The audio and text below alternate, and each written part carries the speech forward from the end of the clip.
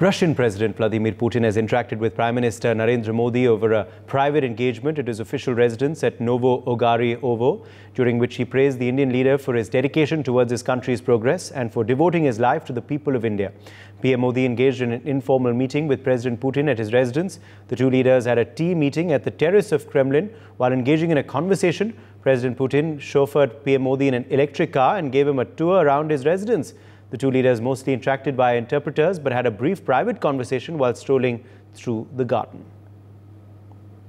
Joining us at this point to decode this big story is Professor Madhav Nalapat, editorial director of the Sunday Guardian. We also have Surinder Singh Lali, foreign affairs expert, joining us live. Major General Gigi Dwivedi, strategic affairs expert, is also with us on the broadcast. Let me make a start with you, Professor Nalapat. What do you make of this informal interaction, the body language between the two leaders when they met last evening?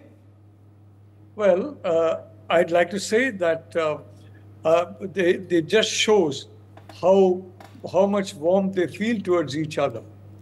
They've been friends for a very long time, and that friendship is very, very clear, which is very, very important today, because I do believe that given the political situation in many Western countries, I think a lot of individuals are going to be looking for an end to the Ukraine conflict.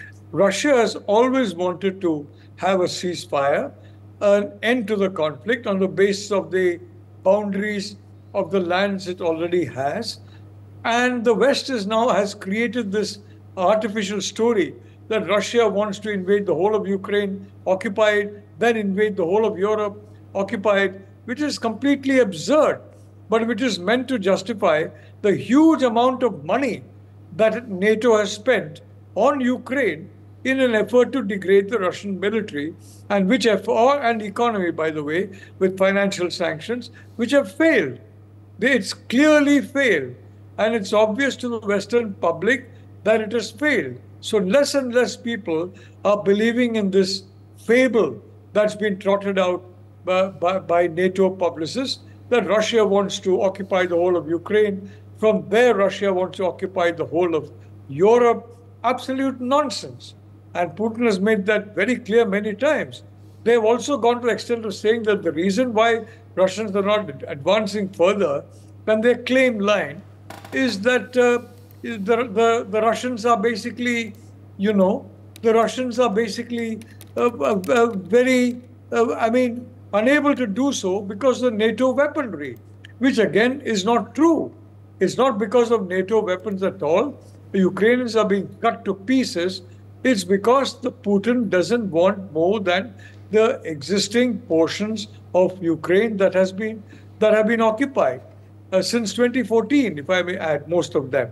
So this being the case, seeing the warmth between the two, I do believe Prime Minister Modi, it is possible for him to basically publicly say, why don't we have a ceasefire? Why don't we stop combat operations? And for Putin to reply, yes, I am ready for a ceasefire.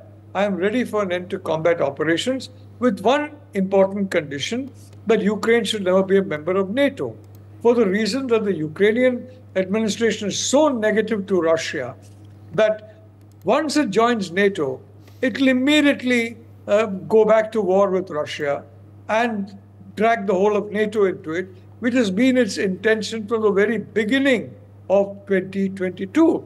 So I think it's a very justified rationale for saying that Ukraine should not join NATO, because given the Ukrainian leadership, it's very likely they will take that membership as an invitation to once again attack Russia, and the Russians are then going to invade, and they're going to, create havoc, and then there'll be a NATO-Russia war for the first time.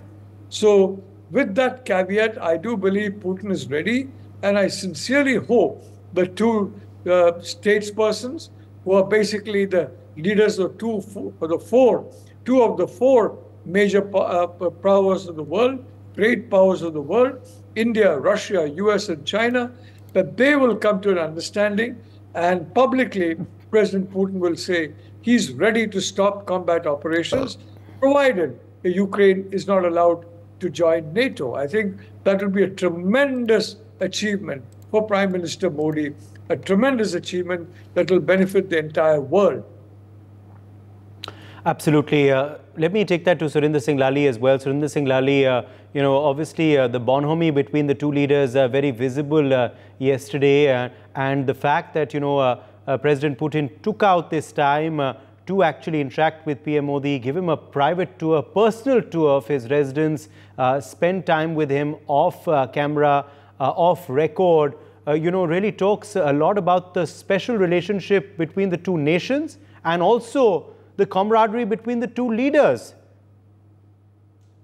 Yeah, Uday, and just to take your point forward, I think Russia has made absolutely the right noises in terms of according the same treatment to the Indian Prime Minister as they did to the Chinese president, right from the Deputy Prime Minister receiving to the red carpet treatment, and then that casual dinner at the Russian leader's estate.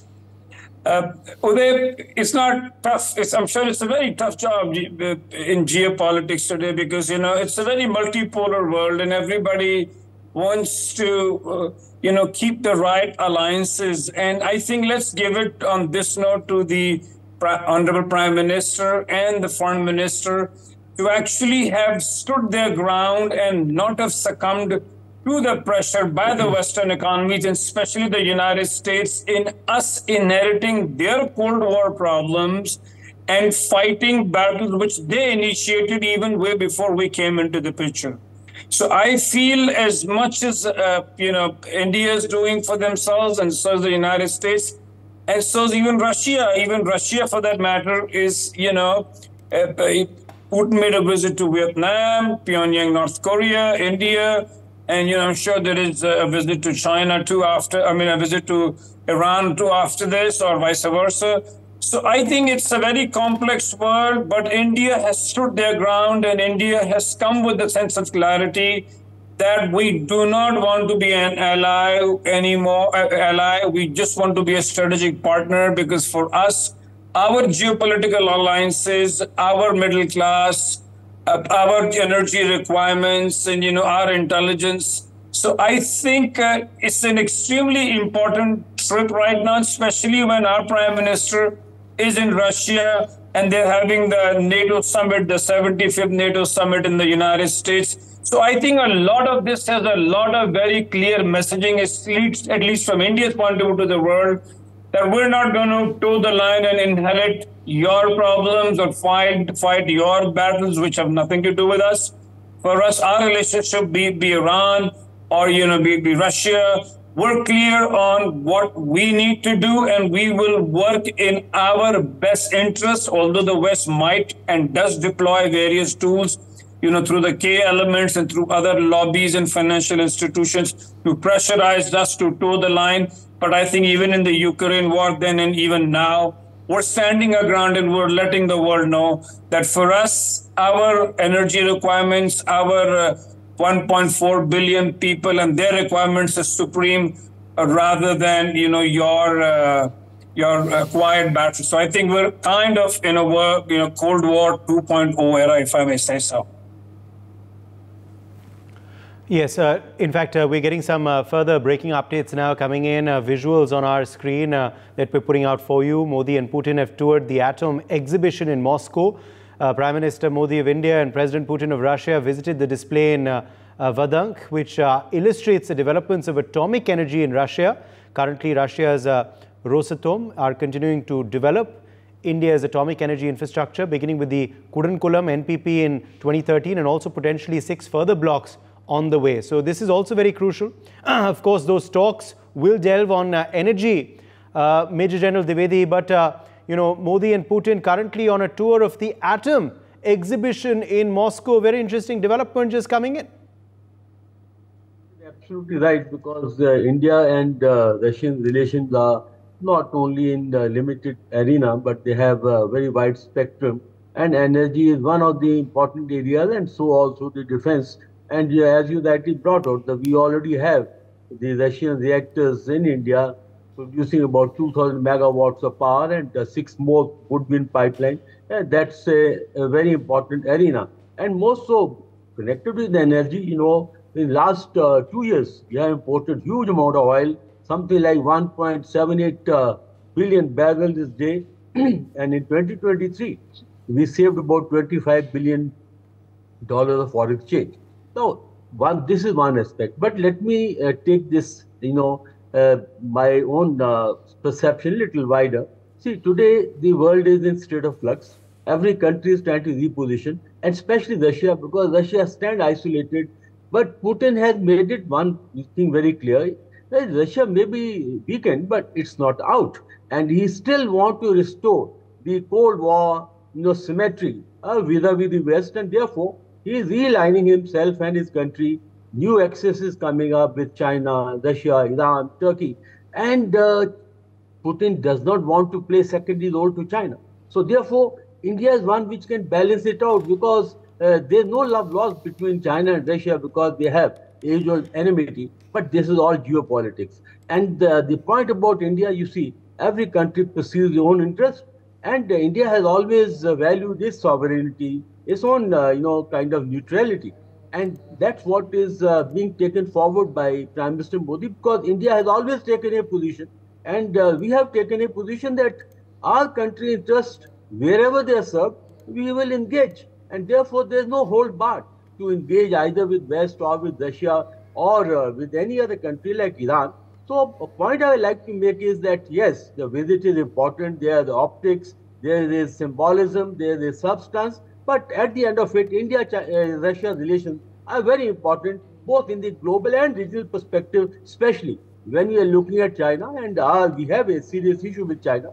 And we would also like Russia to take a position so that it also played neutral, if not in our favor, but definitely not against us. Uday.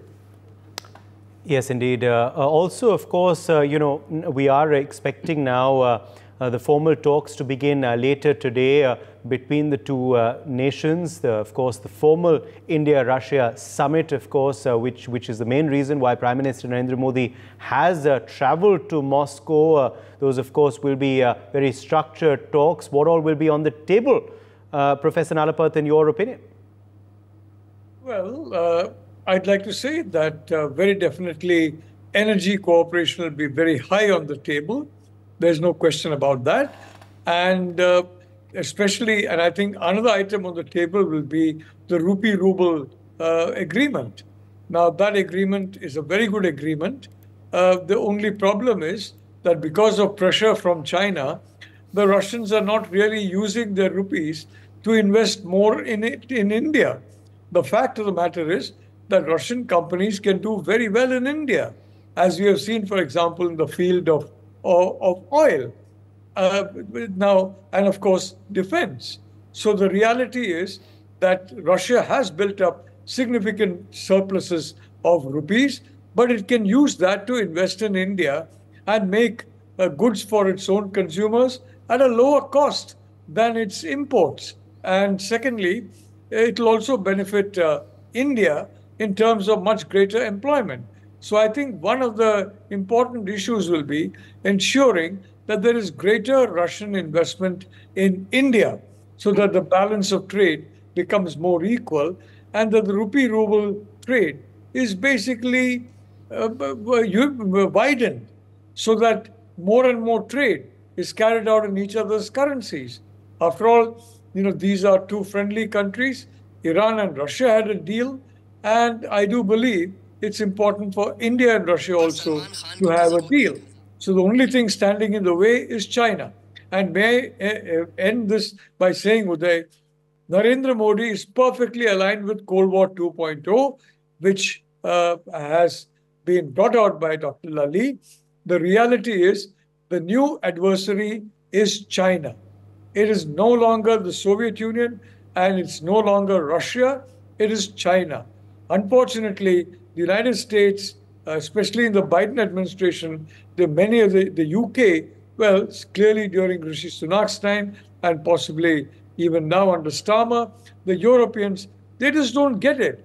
But they don't get the fact that today it's Asia that's much more important than Europe. It's the Indo-Pacific that's much more important than the Atlantic. And India is firmly aligned with the security of the Indo-Pacific. And I can assure you that as far as that is concerned, we have signed during Prime Minister Modi's tenure all the 4 major Defense Foundation agreements with the United States. We have become a member of the Quad, and I think it's only a matter of time before the Quad becomes a security alliance. Of course, limited to the Indo-Pacific and to the Eurasian continent. It's not going to be like NATO wandering all over the world and frankly failing everywhere. The only war NATO has fought in Europe was with Serbia, and it won that war because Serbia was defenseless, and Kosovo, of course, was taken away from Serbia.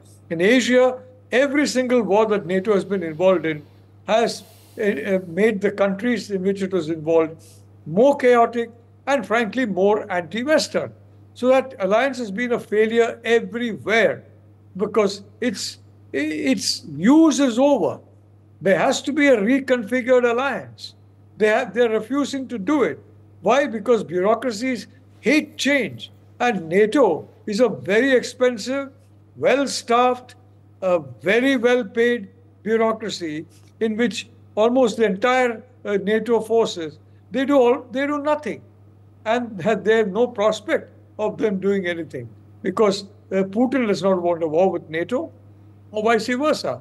But the way they are promoting this Ukraine war, it could result in a situation where you have a widening of the conflict into a NATO country, and then NATO will see for itself what Russia is. So I'd like to say today that the good news is our country is firmly aligned with the Quad partners in ensuring a free, open, and inclusive Indo-Pacific.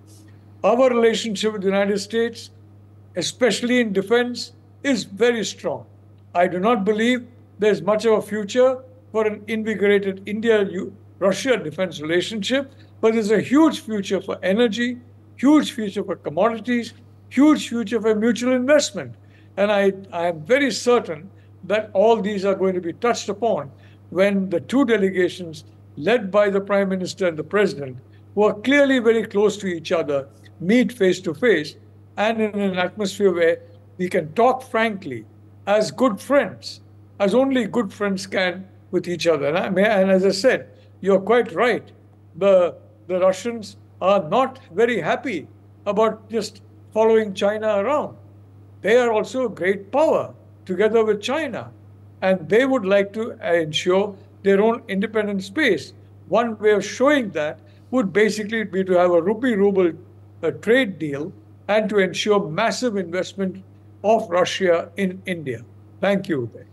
Yes. Also, there has, though, been, Surinder Singh Lali, a criticism that has come in from Ukraine. Vladimir Zelensky slammed the meeting between Modi and Putin. How should that criticism and those views be taken in context of what's happening in the world of today? Yeah, he didn't take the name, but obviously the reference was to the hug, and he equated that to, the hospital being bombed. But let's give one thing to both the leaders, which I think the Honorable Prime Minister and Putin have in common, although the entire Western world is trying to corner Putin, and Modi ji also back home didn't get the 272 plus. But let's give it to both of them to be standing their ground and trying to do everything as business as usual. Be back home. There is no portfolio difference. The strategy needs to be the same. And the energy, I think, is pretty much the same as it would have been charged so far. So that's exactly what Putin is doing too. I mean, he also understands that him getting too close to China or any one lobby might cost him, although he's smart enough to understand how we are gradually buying our defense equipment from Israel, from America, from France. But I think that the right optics were to be witnessed today. And both the leaders were actually standing their ground and not allowing some things that could have bothered them, but at least optically don't appear to be bothering them. Okay. Yes, absolutely. In fact, Prime Minister Narendra Modi has arrived in Moscow for this visit, and immediately, of course, after his arrival, the foreign press also, of course, had spoken out on this visit. Foreign press headlines can be seen, of course, on your screens now. Al Jazeera wrote about how Putin hosts dear friend Modi on first trip to Russia since Ukraine war. Meanwhile, Reuters reacted with how Modi, Putin hold informal talks at Kremlin leader's residence. So foreign press also has their views and eyes on this visit very, very closely, General Dwivedi. It's creating global ripples, clearly.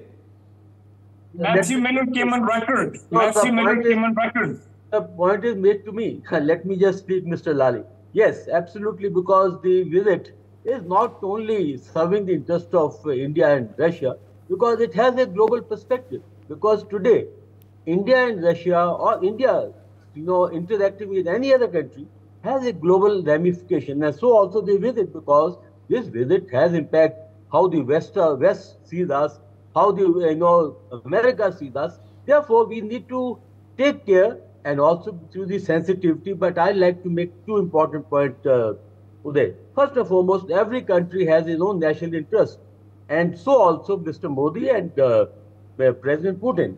They are serving the interest of their own countries. But within that ambit, you also have to see the global perspective.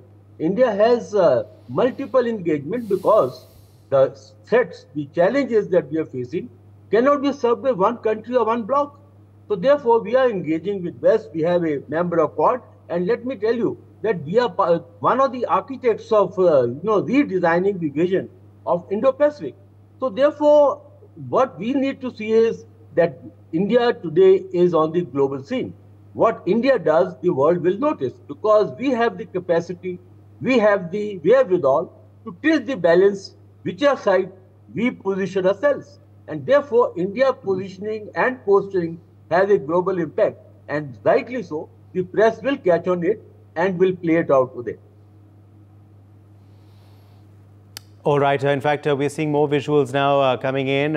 In fact, some inside visuals as well now of the visit to that atom center there, that atom exhibition. Of course, Putin and Modi currently inside the center. You can, of course, see there Prime Minister Narendra Modi is getting a briefing on, of course, the progress in the energy sector that has been made by Russia, and also, of course, the help that Russia has provided to various nations across the world, including India, in this strategic domain. Let me quickly go back across to Professor Nalapath as well. Professor Nalapath on, okay, the bonhomie there, pretty visible. Before I come to you, Professor Nalapath, we're seeing Prime Minister Modi and President Putin all smiles there. PM Modi also tapping, of course, President Putin on his back, as the two, of course, see various advancements made by Russia. Very interesting exhibition there, as these visuals are clearly showing us. But coming back to you, Professor Nalapath, on the foreign press coverage, what do you make of it? And, the way they've been reacting so far to this visit by Narendra Modi to Russia?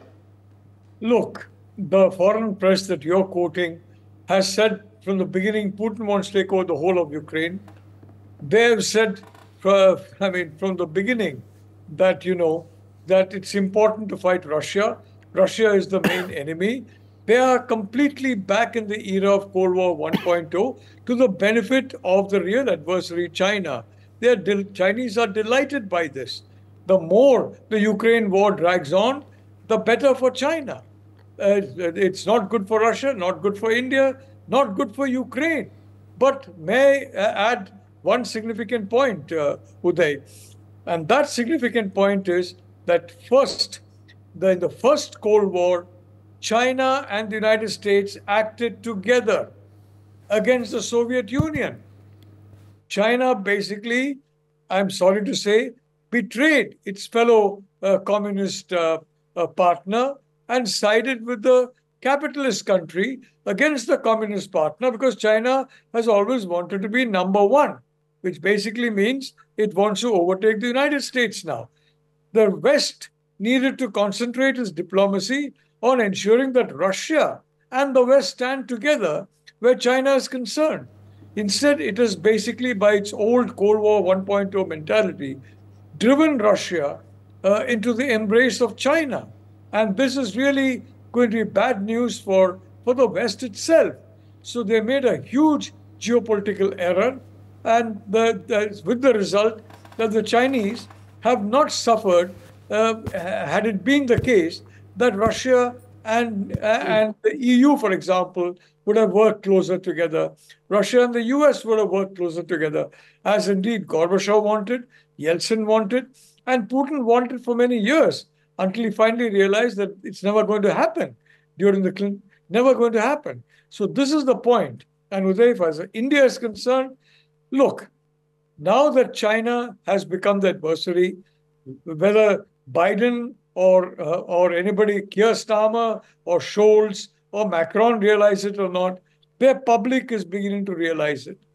As a consequence, frankly, decoupling from China, including by Taiwan, is inevitable. Okay. In fact, very high-level Taiwanese delegations here. And from that point of view, this is the ideal opportunity for India to do what China did in the 1990s, attract a lot of investment from overseas.